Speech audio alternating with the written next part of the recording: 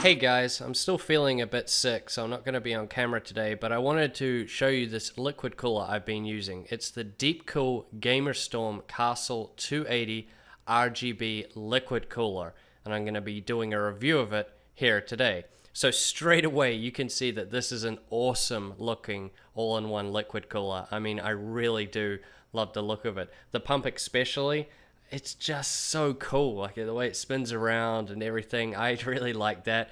It's also really quiet, and you might think, well, what does that matter? If you've ever had an all-in-one liquid cooler with a noisy pump, you know how annoying it is, but this one is dead quiet. I never heard it, which is really good. It also has a large pure copper CPU block, which is always a good thing. Mounting it all was very simple, straightforward, pretty similar to all the other all-in-one liquid coolers I've ever used. And it can be used with Threadripper CPUs. So it comes with all the TR4 mounting bracket, which is nice. That's good. It's something that I think we're going to see more and more going forward. But there was a distinct lack of all-in-one liquid coolers with TR4 support, so it's nice seeing this one come with it.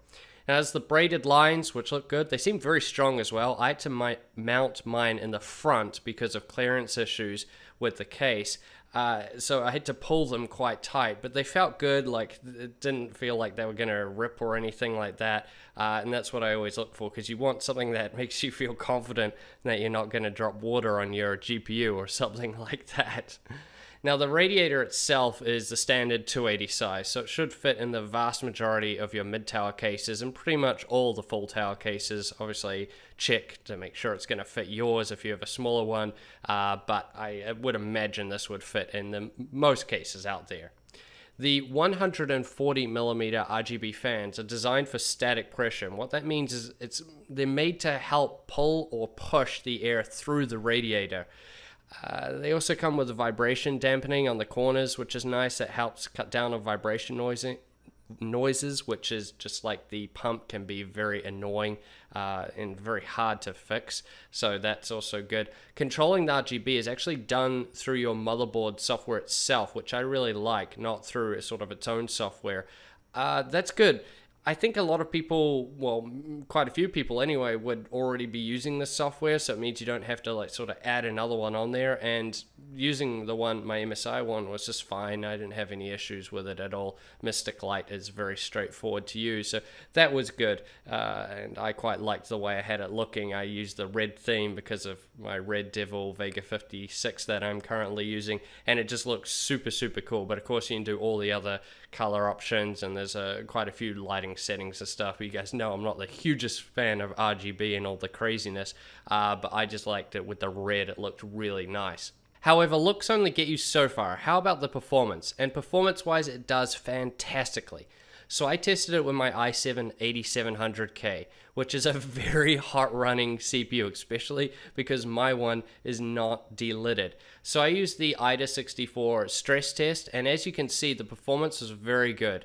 At stock, it's very low. It starts ramping up quite a bit, especially as I went up through the speeds. But I need a lot of voltage from my 8700K to make it run at 5.1, and it's not that stable.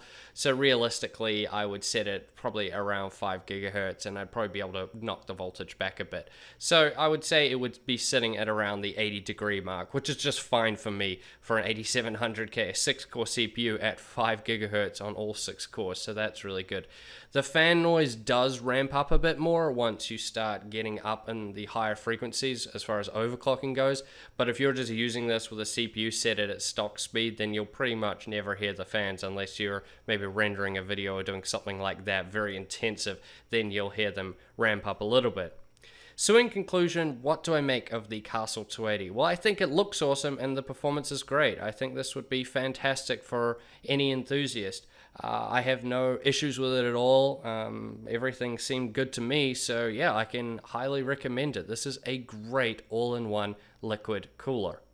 Now, I thank you all for watching this video. I apologize, guys, for the lack of content lately. I've been very sick, as if you follow me on Twitter, you will know.